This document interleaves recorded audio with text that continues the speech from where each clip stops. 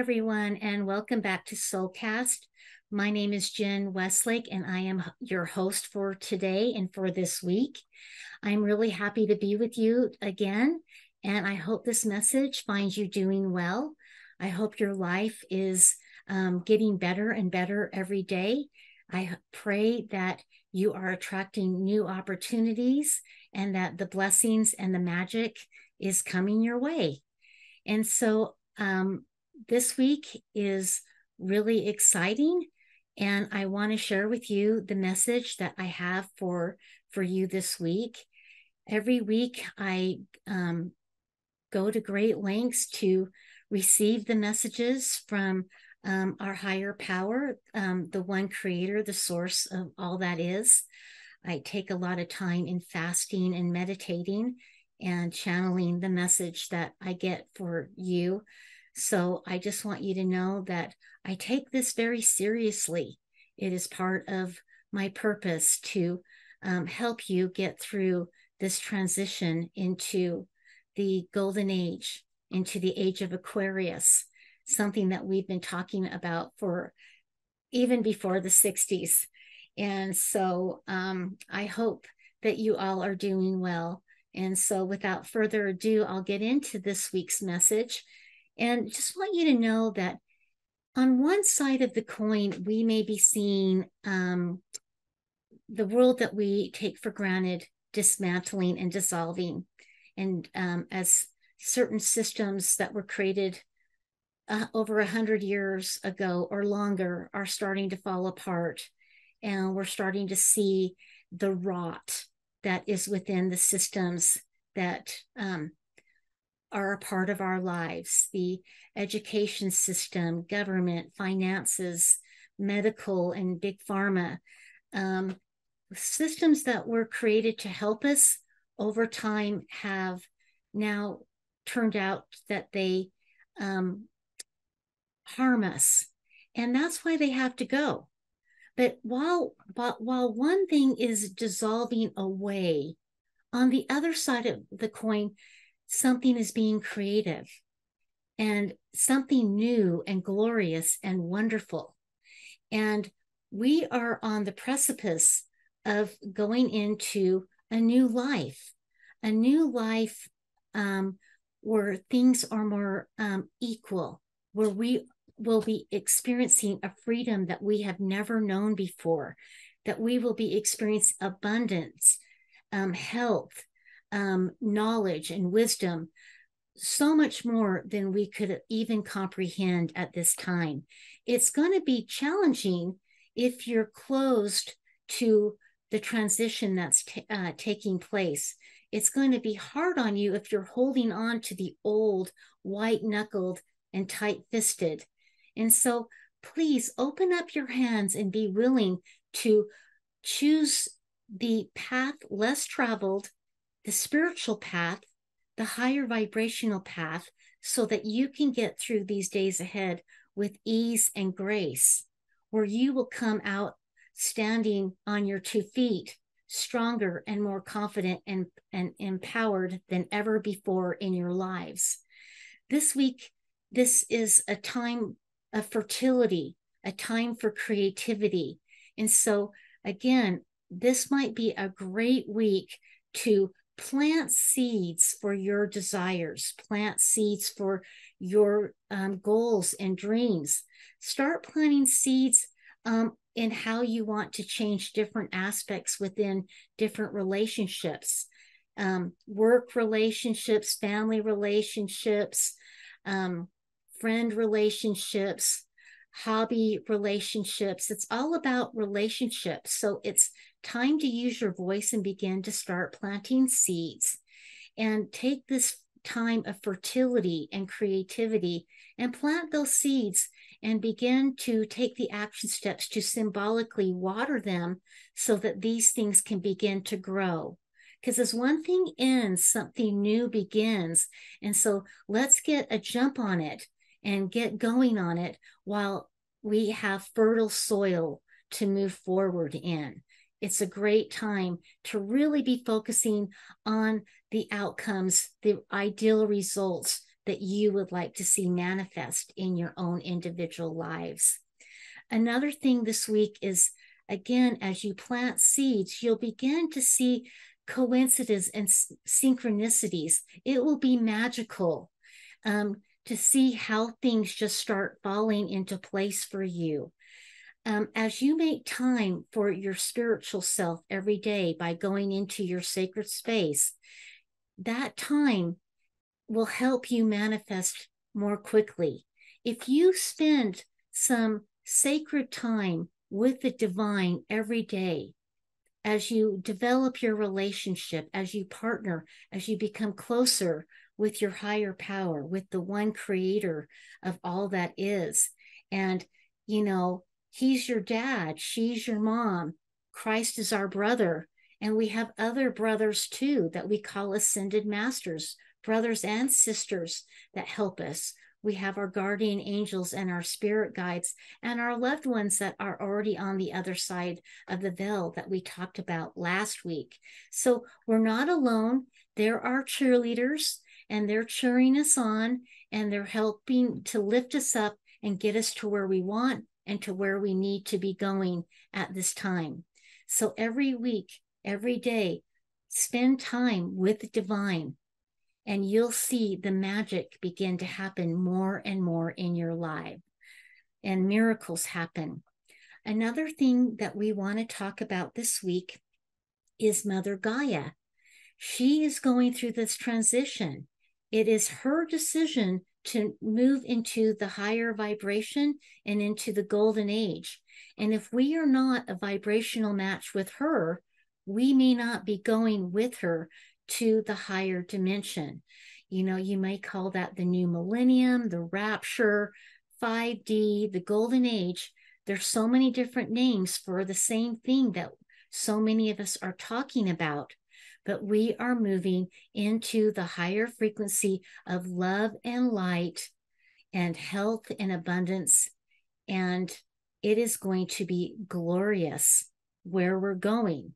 But we need to hold on and hang on. This is going to be a roller coaster ride, but we need to find the fun in this ride. Look for the exhilaration, look for the excitement, and use your discernment on how much you want to get involved in the drama. My recommendation, and I've mentioned this before, is to be the bird up in the tree. Have that higher view. Look down on it and with loving detachment and emotional neutrality. Try not to own any of the scary or stressful frequencies of others. Just observe and stand as a witness during these times so that you can use your common sense and your discernment and your critical thinking skills to navigate what's best for you and your family. So it could be a little tricky, and that's why it's important to go within and to be calm and step into your peace and step into your joy and step into your trust and faith in yourself, in your abilities, and your higher power at this time. So that is something that's coming through. And as you connect with Mother Gaia, she will protect you and she will carry you if you are taking the action steps to have a vibrational alignment with her. So we want to be a vibrational match with her so we can go into the golden age, into this higher frequency, into this higher realm of reality, of love and light. Another thing that we want to talk about is coherence.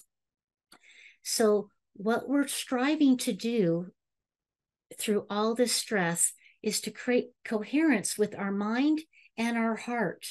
It's almost like we want to think with our heart and feel with our mind and make that 18-inch connection so our mind and our heart and our soul are all on the same page so that we can get that internal coherence, so that we aren't having internal conflicts, that we're not at war within ourselves. So this week, Go within your sacred space and go within and say, where is my mind and my heart not on the same page? Where are we dissonant? We need to work on becoming resonant with each other and have that coherence. It's that mind and heart connection. If you want to learn more about your mind and heart connection, I recommend you look up the Institute of Heart Math. They have done so many studies over the years that can assist you in creating that coherence between your mind and your heart. So that is something that you get to look into this week and maybe try to take some action steps to go within and make that 18-inch connection with your mind and your heart for that coherence. Finally, this week, I want you to focus on making sure that you have the things that you need for your physical survival. Do you feel safe and secure in your home? Do you feel safe and secure at work? Do you have your supplies? Do you have your money? Do you have your insurance, your medical insurance or your home insurance, car insurance, everything that you may need to be safe and secure? Do you have a roof over your head? Do you have clothes to wear, especially now that here in the Northern Hemisphere, we're going into fall and things are going to be getting colder. And so you want to make sure that you have your warm clothes and your coats and your boots ready to go. So make sure you have all the preparations for your survival. Financially, do you have your cash? Do you have your financial affairs in order? Have you taken the action steps to protect your assets? It's going to be different for each one of you what you get to do, but just write a checklist and see where you're at this time. You need to get these affairs in order. Last week, we talked about how much we've lost our loved ones, that there's been a lot of people that have passed away and they've gone home to the higher realm, and they are helping us from the other side of the veil. So one of the things that you may want to consider, and this, I hope to not sound morbid, but with so many people passing away, it may be time for you to take the action steps. If anything were to happen, that you have your funeral or death, end of life protocols written down, that you have everything lined up. Do you have your trust? Do you have your will? Do you have your burial plot? Do you have all of those things figured out? I know that sounds weird, but we are going through a moment where Cliff High's predictive linguistics program is letting us know that in the next several years, we're going to have a lot of people leaving the planet and going home. So you want to make sure that you get those affairs in order now, because the prices of those things are going up. So while you can get those at a reasonable price, you might want to take the action steps to line those things up for you. I know that sounds kind of dark, but it is important, and you deserve to get those things taken care of, because it's way more stressful to have to do that for a loved one that doesn't have any of those things figured out and prepared for in advance. It makes that grieving process so much more stressful. So out of love and kindness and compassion for yourself, that is something that you want to get prepared for as early and in advance as you can. Last but not least, I just want you to know that you are a magical person. God is a God of miracles, and you deserve to have miracles in your life. As you deepen your relationship with our higher power, the one creator of all that is, and as we connect to Christ and the Christ consciousness, we are entitled to miracles if we but ask. Remember, We live in a free will universe. And so God and the angels cannot help us unless we ask. So every day, go into your sacred space and commune with the divine. Ask them for the things you stand in need of. Ask them for the things that you desire. Your job is to ask, and your job is to receive. The how it's going to happen, how it's going to come to you, and when it's going to come to you is the domain of the universe. And so remember to ask. Now, you don't have to get so articulate or specific, but be clear about what it is you want and ask and put it out there and trust and have faith that you will receive, because you will receive. So again, you are amazing. Thank you so much for being here. Thanks for watching SoulCast. I really appreciate you. If there's anything I can do for you, again, please reach out to me at hello@soululaire.com. You can visit the website too, soululaire.com. And I just want you to know that you are amazing and I am here for you. I love you and I appreciate you. And I hope you have a super fantastic week ahead. And I look forward for us meeting again next week. Have a great day. Bye.